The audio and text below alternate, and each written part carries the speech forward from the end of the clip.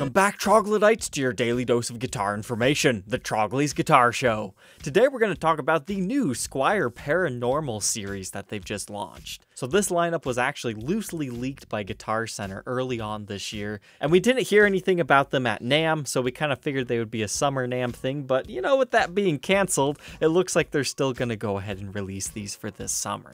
And since I have no intentions of reviewing absolutely every single one of these, I figured we'd go ahead and take a look at these today. And if you happen to be captivated by any of these, I do have my new Guitar Day program. Let's go ahead and get into these.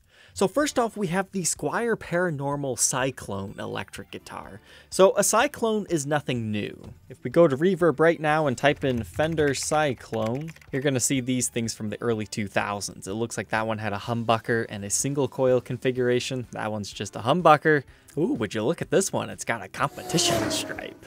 Yeah, so that looks pretty similar, but you're going to notice this price tag. Yeah, that's going to be very detrimental to somebody who's a little bit more price sensitive. I mean, even these cheaper ones are around 700 bucks. Oh, and it looks like Squier's actually already done this before, but in a slightly different configuration. So no, this one's not the most exciting of the series, but we have some new colors and a really cool layout here. So we get Daphne Blue and a Shell Pink. You know, that's kind of quirky. I like it. I think if I had to choose between the two for myself, though, I would go Daphne. But it looks like our body shape comes from a Mustang, and then we get Stratocaster style pickups right there, but then we get a Jaguar style switching systems, and then just a master volume, master tone. So at $399, if you just want something a little bit quirky, I guess I could see how this one might appeal to someone. And as far as the specs on the Cyclone, yep, poplar body, pretty much all the regular stuff. Our next one is actually the cheapest of the lot, and I'm surprised it's this inexpensive. The Squier Paranormal Toronado. So this guy's only $349.99, whereas everything else in this series is $50 higher. This one kind of has a similar story to it as our last one. Where in the early 2000s, Fender did something very similar. It looks like most of these on the used market are around 700 bucks.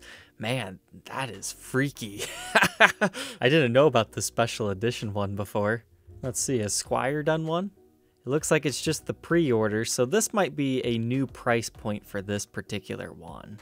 Cool, but it looks like we can choose between black and Lake Placid blue. I really like that blue one. Not a huge fan of the black, but I guess it depends on what vibe you're going for. But these were initially introduced in the late 90s. I've never actually got to play one before. It's kind of like a Jazzmaster meets a squished down body, I guess you could say. As far as specs go on this Toronado, it looks like poplar body, gloss finish. All right, that's about standard. Maple C-neck, Indian laurel fretboard, that's to be expected. All the pretty much good stuff here that we're used to. And we've got the Squier Atomic humbuckers. Now moving on to the offset Telecaster. Now this is one I think is going to get people excited because these used to only be really expensive stuff, but people kind of like these offset Telecasters. I actually did do a review on one of these before. And that's pretty much what all the comments in the comment section were saying. It's like, I love it, but it's just a little bit too expensive. So the fact that they finally brought this out in a cheaper variant is going to make people really happy. So it's kind of like a Jazzmaster mixed with a Telecaster. It's not my favorite in the world, but you know, it's out there, and now for 400 bucks, people are gonna like it. I really like that natural finish, but the wood grain is gonna vary on everything. But it looks like we can also get surf green here. As far as our specs go on this one, I've never heard of this wood before.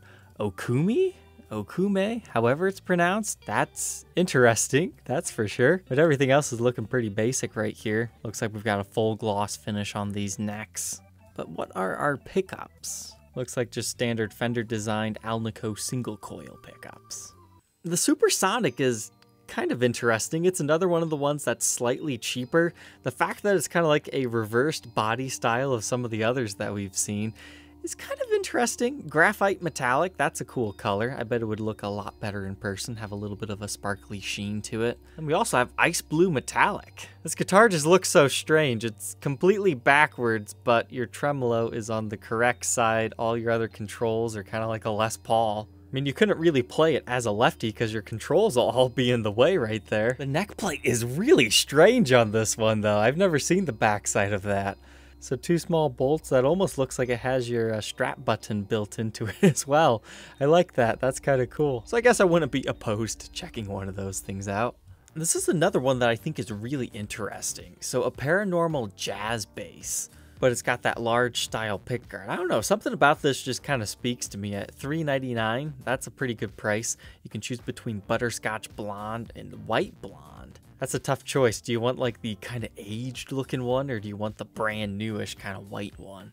I don't think you could really go wrong with either of those because you still get to see the wood grain underneath. And the specs of this thing are kind of interesting. So poplar body with ash top and back. I mean, weren't they just saying that they weren't going to use ash on anything? So is it like a veneer, or do they build them differently? I'm not too familiar with this model. Yeah, that's how I would personally interpret that. So in order to get that beautiful wood grain, they just did a light veneer. I think that seals the deal that I need to review one of these because I'm going to have to tear that apart to see if that's true. Now we move into my favorite ones. So right here, remember how I fell in love with those jazz tellies? This is essentially one of those guys, but mixed with a Cabronita and a Thinline Telecaster. This thing has me excited. You know, $400, I'm interested to see how good this one will be. What kind of pickups are they putting in here? Fender design Jazzmasters. Put some pure vintage 65s in here and you're going to have an awesome guitar. I don't know, you might need to upgrade the electronics on these guys. Oh, I like the fact that it's a string through hardtail version too. That's nice. Looks like we got individual saddles. I don't understand why the toggle switch is all the way down there though. This Cabronita Tele, it looks like, yeah, that one's got a poplar body. Pretty basic stuff here as well. I think this one's going to be a hot seller, but I've saved the absolute best one for last. Buy these now.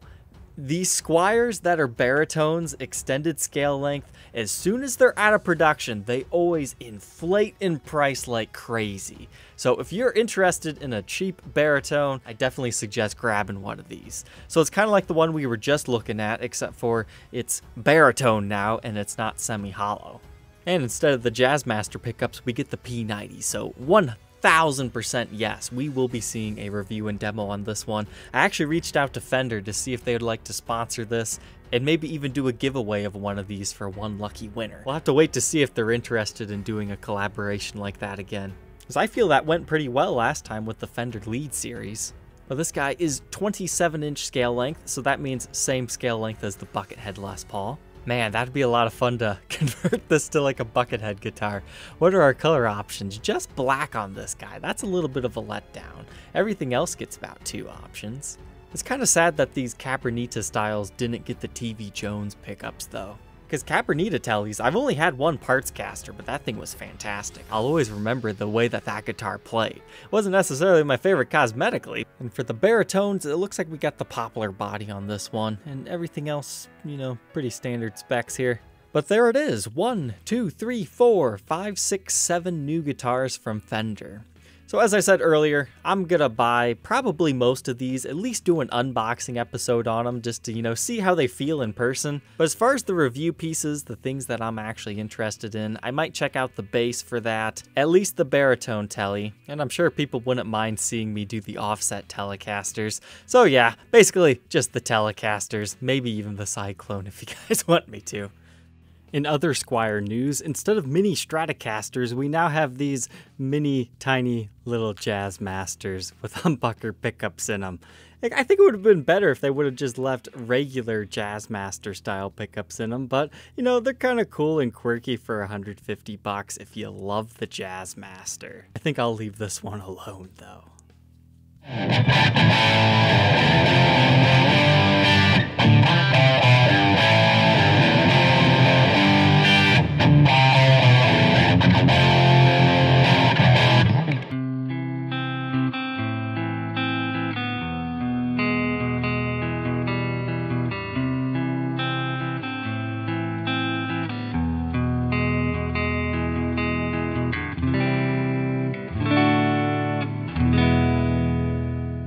Definitely let me know down in the comment section which one of this new series that you like the best. I think these are some pretty attractive price points that pretty much everybody can get into for the most part, but the baritone is the true winner for me.